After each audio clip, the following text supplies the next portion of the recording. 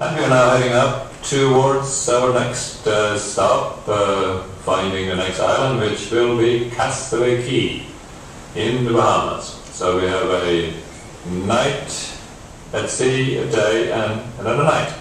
And we expect to arrive there by Wednesday morning. And of course, you may have probably figured it out, it's kind of breezy still out there, so we still have some motion tonight.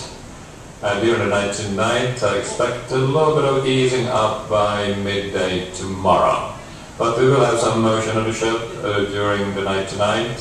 And yes, there will be some creaking, there will be some noise, but that is ship's noise, and that is actually good news, because if the ship would not be creaking, it would not be a ship. So, enjoy this beautiful afternoon as we're sailing past the Virgin Islands and heading in towards northwest into the open sea. And once again, welcome back aboard, and I'll see you later on. Have a run the ship. Thank you.